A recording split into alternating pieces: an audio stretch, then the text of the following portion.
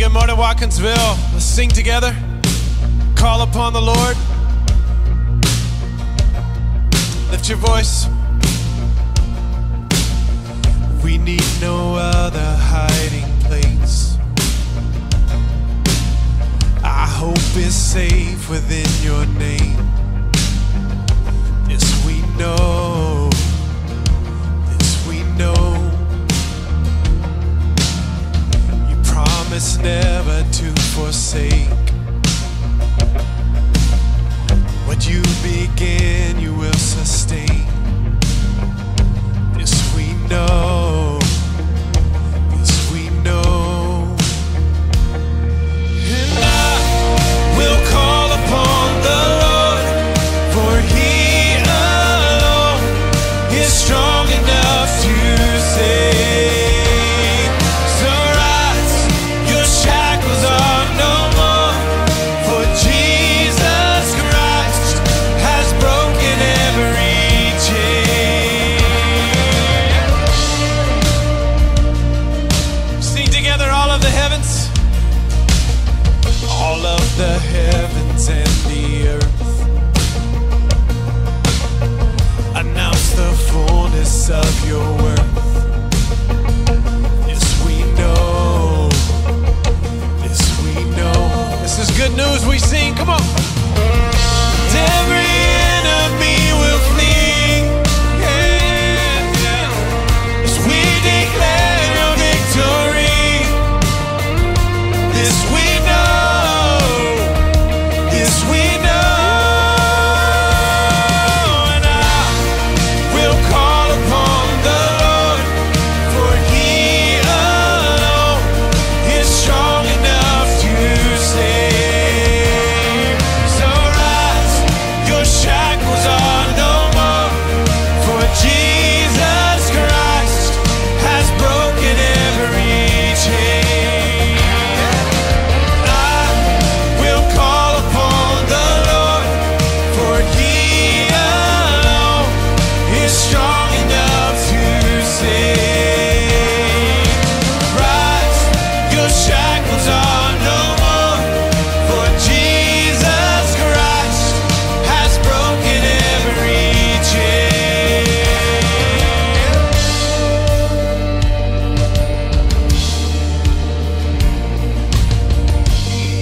Jesus' name will break every stronghold. We believe that.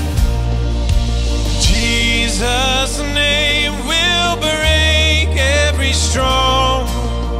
Freedom is ours when we call His name.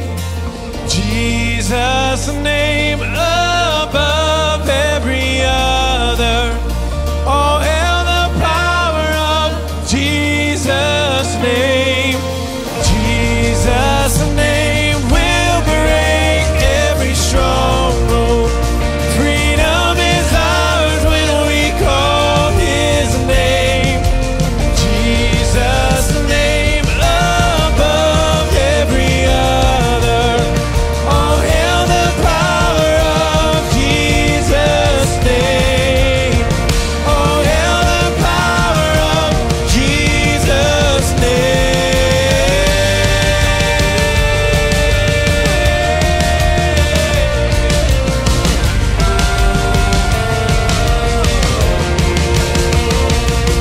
And I will call upon the Lord, for He alone is strong enough to save. And arise, your shackles are no more, for Jesus Christ has broken every chain. We believe. And I will call upon the Lord, for He alone is strong enough to save. So rise, your shackles are no more, for Jesus Christ has broken every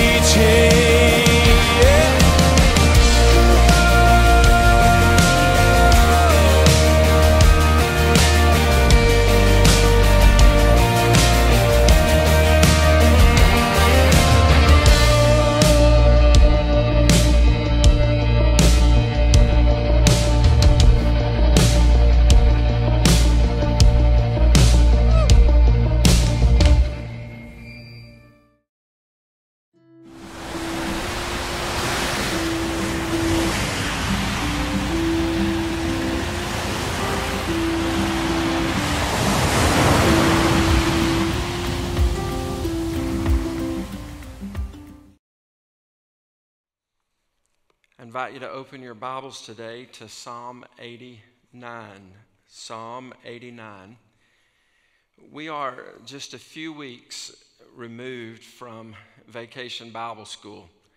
When I think about Vacation Bible School on our property, there's not many signs left of Bible school having taken place here.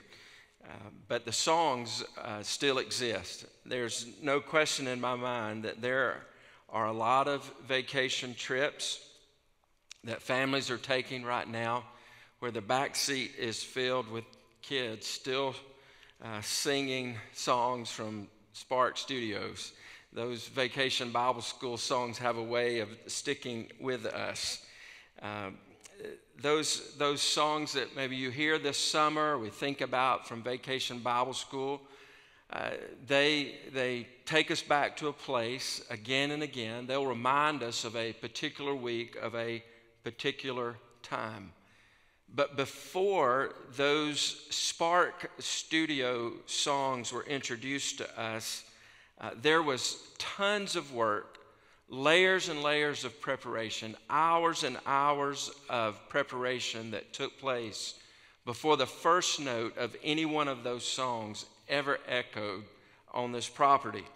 We just didn't walk in one day and start singing some independent song that had nothing to do with anything else going on around us. There were Bible stories that were studied beforehand. There were backgrounds that were built and environments that were designed and planned. There were words written to those songs. There were singers chosen to sing those songs. And then the week came alive with all of those songs, with all of that in the background. Today in our Bibles, when we come to Psalm 89, it's not just some independent song or poem that has no context, no meaning, or no background. In fact, it's the background of Psalm 89 that helps us get the impact of what's contained in this song. Psalm 89 is a song. It's a song that has as a backdrop Bible stories. It's a song where the singers were chosen, they were appointed, they had the job of writing songs and singing songs. And the understanding of this particular song comes from the actions and the events that took place before the song was ever written. In this song, you have references to historical events. In this song, you have references to current events. And in this song, you have references or hopes of things that might happen in the future. This is a song about history. It's a song about current events, but it's also a song about current events that have become history for us, but it's a song that points us to the future. What's the background? What's the backdrop? Before we would ever read Psalm 89 to understand what's there, what's the context in which it occurs? Well, to find that, we have to go to another book of the Bible, another story of the Bible, and that's where I want us to start today, and that's in 2 Samuel chapter 7. The theme that runs throughout Psalm 89 is a covenant that God made with King David. A covenant is a binding agreement. It is an agreement where some conditions are set, some promises are made, and between two people, they enter into this binding agreement. In that covenant, it will often state how long that covenant is supposed to last. In Psalm 89, there's a reference to this binding agreement that God made with a king in the history of Israel, the most famous king, King David. And so let's go to 2 Samuel, and I want you to hear the words to the very agreement that God made with David. It was a promise. It was a covenant. It was established between God and David.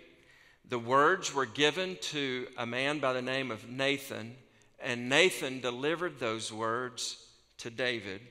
2 Samuel chapter 7, listen beginning in verse 8 to this agreement. Now therefore, thus you shall say to my servant David, thus says the Lord of hosts, I took you from the pasture, from following the sheep, that you should be prince over my people Israel. And I have been with you wherever you went, and have cut off all your enemies from before you. And I will make for you a great name, like the name of the great ones of the earth. And I will appoint a place for my people Israel, and will plant them, so that they may dwell in their own place, and be disturbed no more. And violent men shall afflict them no more, as formerly. From the time that I appointed judges over my people Israel, and I will give you rest from all your enemies. Moreover, the Lord declares to you that the Lord will make you a house. When your days are fulfilled and you lie down with your fathers, I will raise up your offspring after you, who shall come from your body, and I will establish his kingdom. He shall build a house for my name, and I will establish the throne of his kingdom. How long? He says, I will establish the throne of his kingdom forever. I will be to him a father, and he shall be to me a son. When he commits iniquity, I will discipline him with the rod of men, with the stripes of the sons of men. But my steadfast love will not depart from him, as I took it from Saul, whom I put away from before you. And your house and your kingdom shall be made sure forever before me. And your house and your kingdom shall be made sure forever before me. Your throne shall be established forever. Now, those were promises made by God through Nathan to David. When you come to Psalm 89, the writer of this song is aware of the promises that had been made to David. He was living in the context of being a part of God's covenant people. And he spends the first 2/3 of the psalm praising God for who he is, what he's learned about him in his covenant-keeping ways. He praises the Lord for that. He recognizes the Lord for that. And then the last third of the psalm changes. And we're going to talk about that as we walk through the message today. This psalm makes reference to one generation telling another generation about who God is and what God has done. And obviously, this has happened. This writer of this song is able to report on who God is and what God's done and how he has operated. This agreement that God had made with David is highlighted here, and the character of God that comes through in keeping that kind of covenant. This song was written, according to the heading of this psalm, by a man named Ethan. It says a maskil of Ethan the Ezrahite. Well, who were the Ezrahites? The Ezrahites were in the Levite family. They were the musicians of the court. They were the singers and the songwriters for worship. And this particular song written by this particular individual. Ethan puts in these words in the first 18 verses, expanding praise. And it's just one verse after another of the majesty of God, particularly highlighting the steadfast love and the faithfulness of God. Let's look at these first few verses and just let the power of the word speak to our hearts. He says, I will sing of the steadfast love of the Lord forever. With my mouth I will make known your faithfulness to all generations. Just some highlights as we look at these verses. The word forever is going to be a reoccurring word in these 52 verses of this psalm. 8 times the word forever is mentioned. Steadfast love and faithfulness. 7 times those 2 attributes of God are attached to one another. They travel together. You don't have one without the other. I don't know if you would call them brothers or first cousins, but they stick together. They are the attributes that just keep being recognized. God's hesed, the Hebrew word hesed, steadfast, loyal love, tracking with God's faithfulness. I'll sing of the steadfast love of the Lord forever. With my mouth I will make known your faithfulness to all generations. Verse 2, for I said, steadfast love will be built up forever. In the heavens you will establish your faithfulness. You have said, I have made a covenant with my chosen one. I have sworn to David, my servant. That's 2 Samuel that we just read. That's the reference back to 2 Samuel. Verse 4, I will establish your offspring forever and build your throne for all generations. Let the heavens praise your wonders, O Lord, your faithfulness in the assembly of the holy ones. For who in the skies can be compared to the Lord? Who among the heavenly beings is like the Lord? God, greatly to be feared in the council of the holy ones, and awesome above all who are around him. O Lord God of hosts, who is mighty as you are, O Lord, with your faithfulness all around you. You rule the raging of the sea. When its waves rise, you still them. You crushed Rahab like a carcass. You scattered your enemies with your mighty arm. The heavens are yours. The earth also is yours. The world and all that is in it, you have founded them. The north and the south, you've created them. Tabor and Hermon joyously praise your name. You have a mighty arm. Strong is your hand. High your right hand. Righteousness and justice are the foundation of your throne. Steadfast love and faithfulness go before you.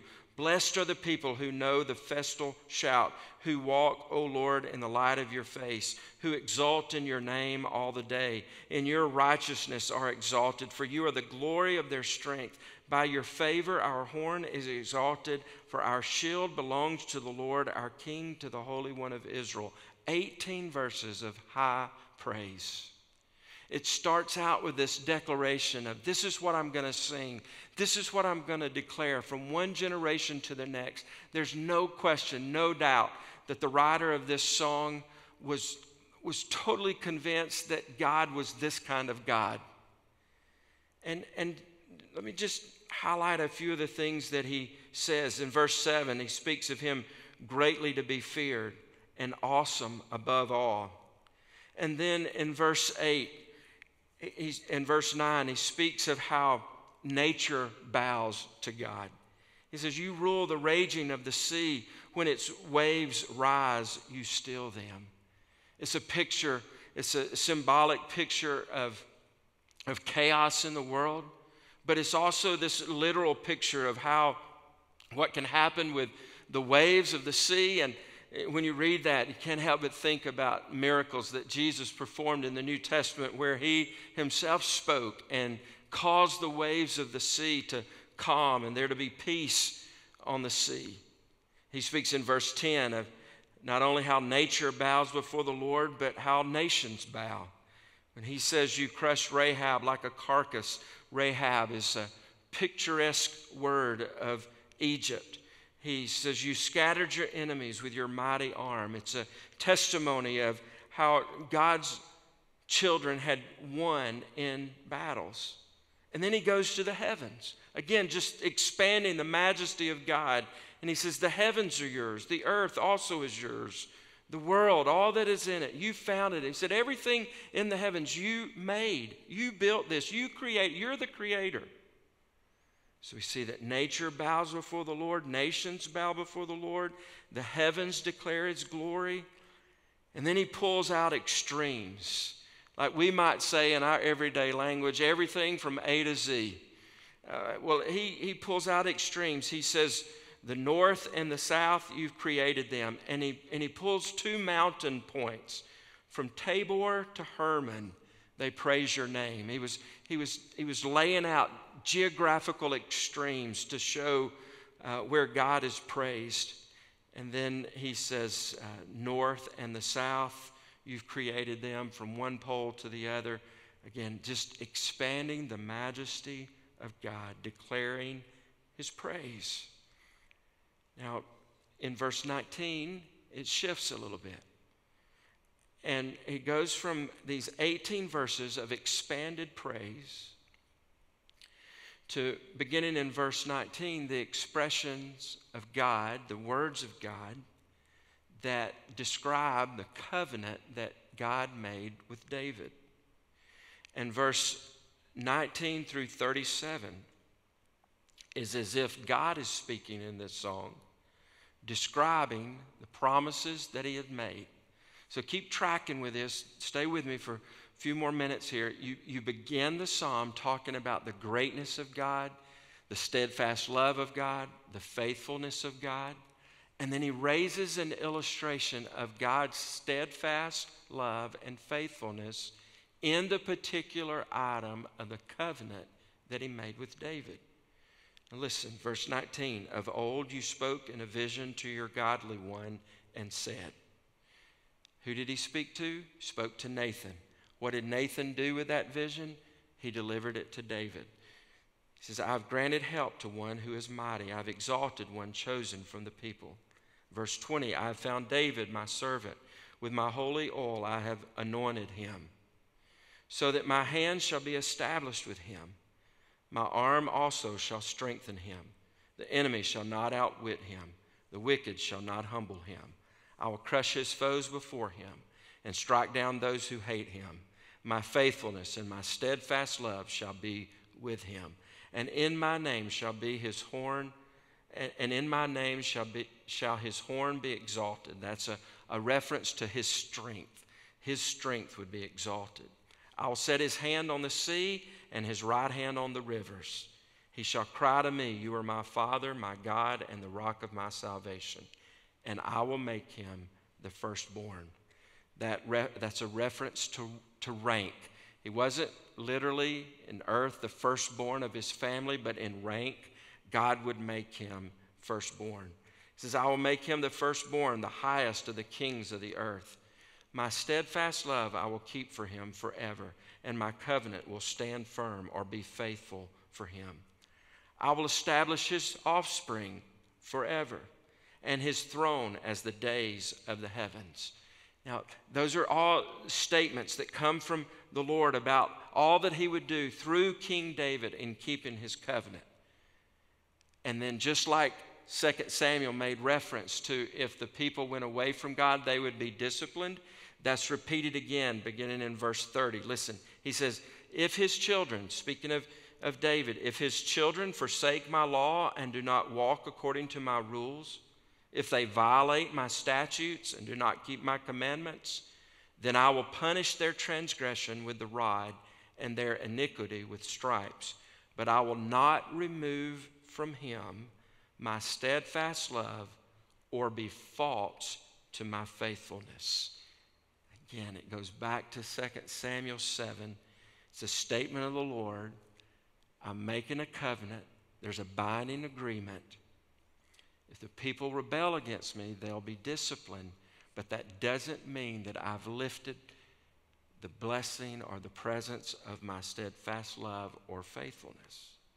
Verse 33, but I will not remove from him my steadfast love or be false to my faithfulness. I will not violate my covenant or alter the word that went forth from my lips. Once for all I have sworn by my holiness, I will not lie to David. His offspring shall endure forever. His throne as long as the sun before me. Like the moon, it shall be established forever, a faithful witness in the skies. He takes the moon. He says, just like the moon has existed and continues to exist, there will continue to be a faithful witness. I will not lie. Well, God describes his covenant promises. And there's a third shift that's about to happen. First 18 verses, this enormous, expanded praise of the majesty of God. Steadfast love and faithfulness. Verse 19 through 37, God expressing in this covenant, I will be steadfast, loving David. I will be faithful. I will discipline, but I will not violate my covenant.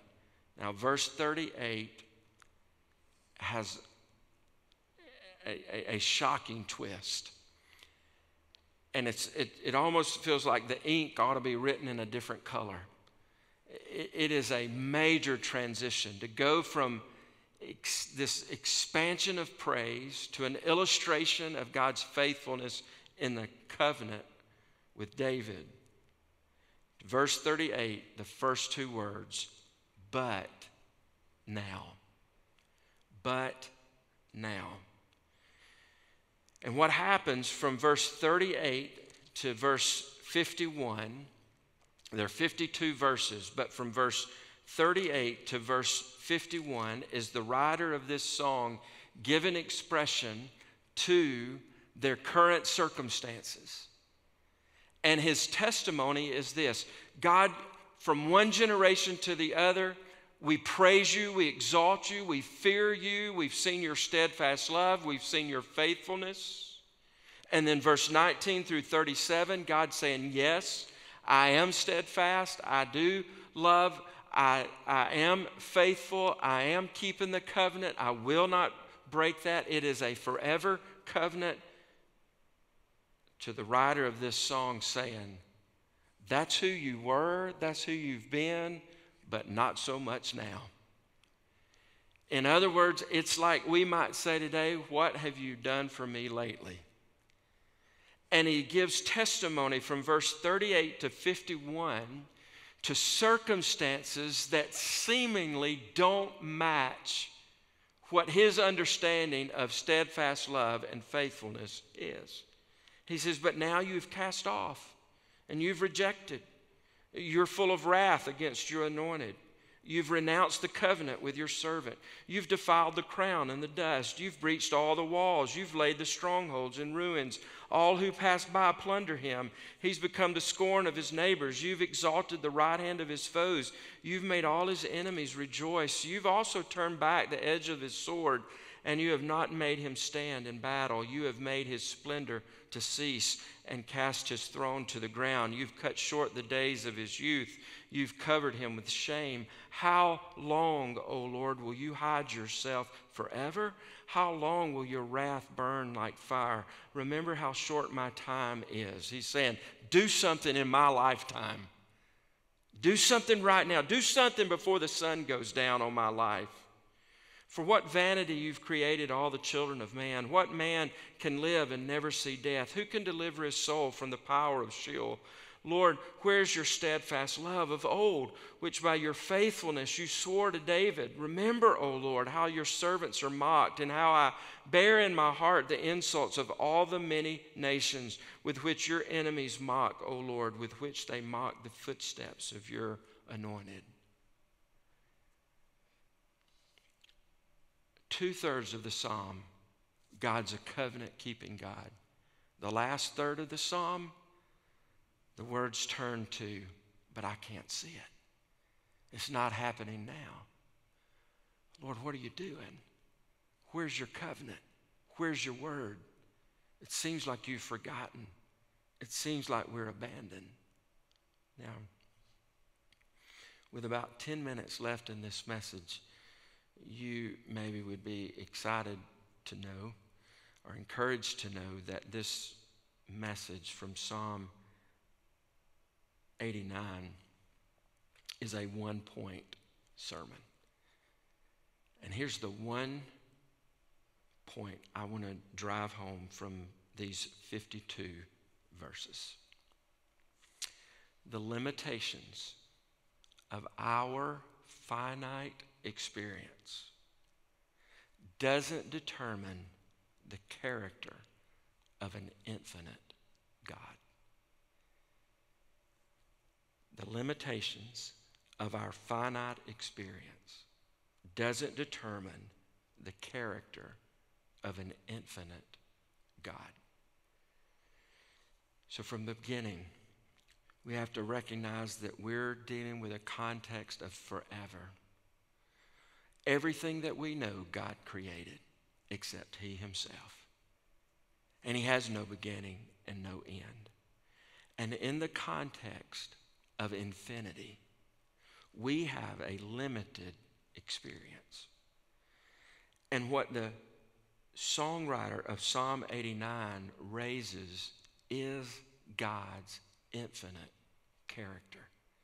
And what the songwriter raises is God's own word that I do not lie and I will not forsake this covenant.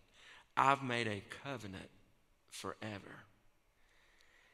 But in that finite world of this songwriter, we see ourselves.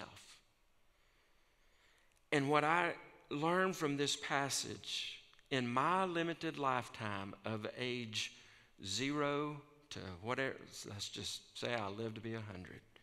In those 100 years, what my experience is in those 100 years does not determine what God's character is over an infinite span. You see,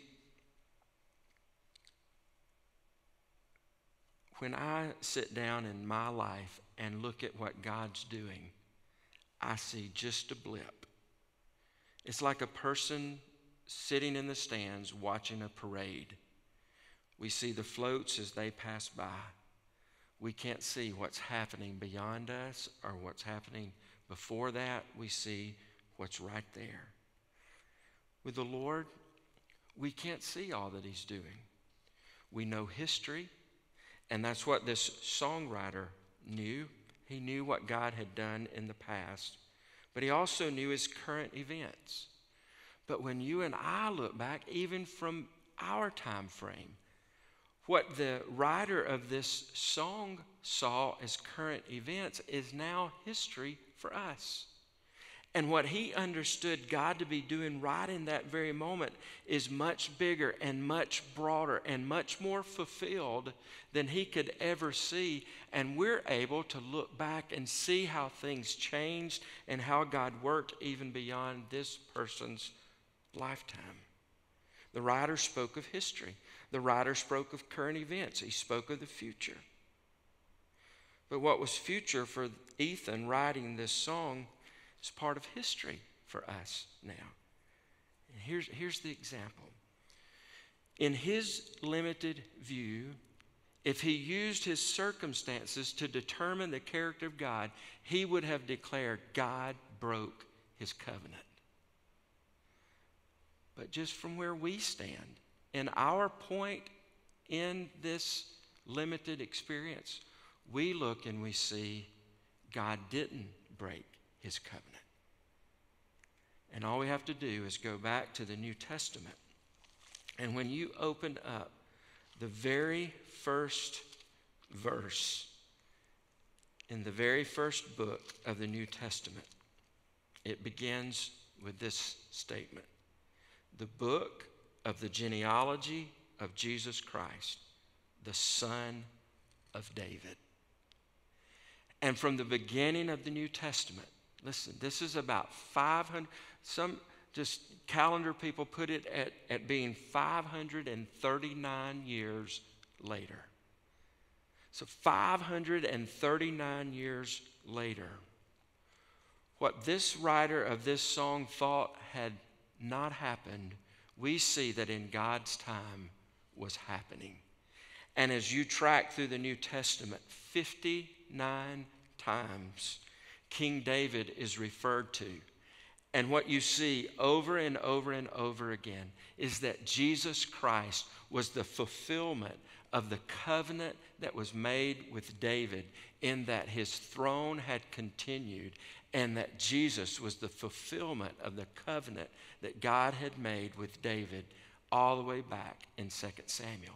Now, the writer of Psalm 89 only might think of that as being in the future, but in his current circumstances, he couldn't see it. But we look back and we see that God was working and he was involved, and even though it took 539 years, God in his infinite working and plans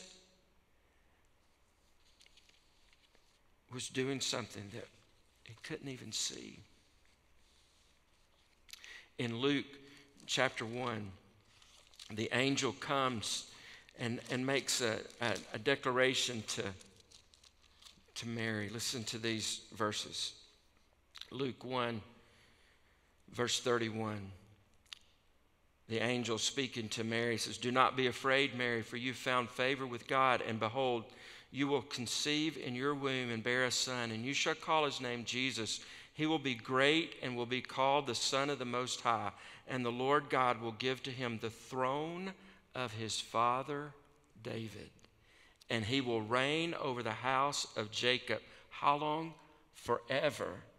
"And of his kingdom there will be no end." Now, let's bring it right into our world in 2022. What does this do for us? What it does for me, and I hope will do for you, is to help me realize that my limited ability to see all that God's doing doesn't change his character, and it doesn't mean that I've been abandoned by God. And God's character remains the same. And it's not that his character has changed, it's how does God's character show up in times that don't make sense to me.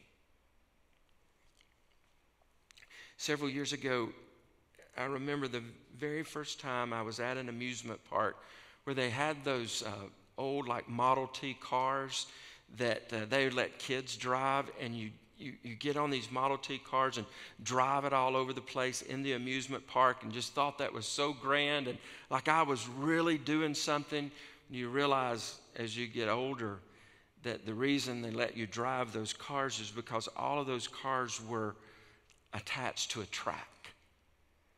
And that car could only operate in certain ways. It was affected by what it was attached to. And that's a picture to me for my life, for your life, for our lives as children of the Lord.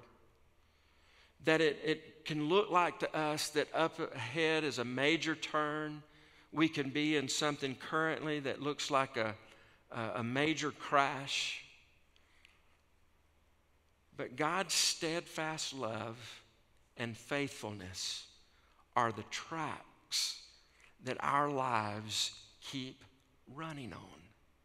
Imagine with me in your mind a railroad track, and the rail that the train runs on, one of those rails is steadfast love, and one of those rails is faithfulness. And we're traveling those tracks. And you know, on those tracks they have those cross beams that you cross over as you ride those rails. Well, imagine each one of those cross beams are things that we experience in life, like defeat or disease or disappointment or discouragement, trouble, silence, death. We keep crossing over those things. What stays constant? What stays consistent? Those parallel tracks of steadfast love and faithfulness. So that whatever I cross, I stay on track because I'm tied to the steadfast love and faithfulness of God. Today, when you listen and you think about your life and the events of these days and how this psalm might apply, remember that your life through Jesus Christ is held in track, on course, by his steadfast love and faithfulness. Over time, as we experience griefs and joys and discipline and chastisement and blessing, it's still guided by God's steadfast love and faithfulness. So what do? Just 4 statements and I'm done. What do we do when it seems like on the track of life we just keep crossing things that could derail us? Number 1, ask the Spirit of God to reveal any sin in your life. Ask the Spirit of the Lord. Say, is there anything that is wrong? Anything I need to confess? Anything I need to repent of? Is there something going on in my life that's just, it's a result of being out of fellowship with the Lord? And like the psalmist, say, search me and try me and see if there's any unclean thing in my heart. And the Bible gives us the promise, if we confess our sins to the Lord, He's faithful and just to forgive us. Number 2, pray according to the character of God, not according to your circumstances. So, Lord, you are steadfast in your love. You are faithful. You are great. You are the Creator. And so, Lord, be who you are in my life today. Number 3, learn who He is. Get to know Him. Grow in your knowledge of Him. Number 4, worship Him. The very last verse of Psalm 89 is so critical, because even in the midst of all of those verses where the songwriter is saying, God, where are you? Have you forgotten us? How long, O Lord? He ends the psalm by saying, blessed be the Lord forever. Amen and amen. He's saying, this is what my experience is, but even though I don't get it all and I don't understand it all, I praise you. I praise you. And until it makes sense, just keep praising the Lord. Keep trusting Him. Keep relying on His character that doesn't change. Keep relying on His steadfast love. Keep leaning on His faithfulness. Worship Him for who He is, just like the psalmist did. And then last and finally, trust Him. When this verse ends with amen and amen, it is the psalmist saying, Lord, let it be. I put it in your hands. I don't get it all. I don't understand it all. But I'm going to praise you for your steadfast love. I'm going to praise you for your faithfulness. I'm going to worship you, and I'm going to let you have it. Amen and amen.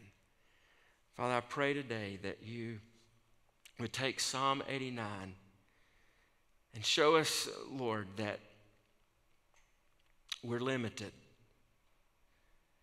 But our limitations don't change who you are. We praise you today in the midst of things we don't get or we don't understand. We praise you because of what we know is true. And that is, you are steadfast and you are faithful. And Lord, would you work in those listening right now? Would you work in all of our lives according to that very character? We leave it with you. Amen and amen.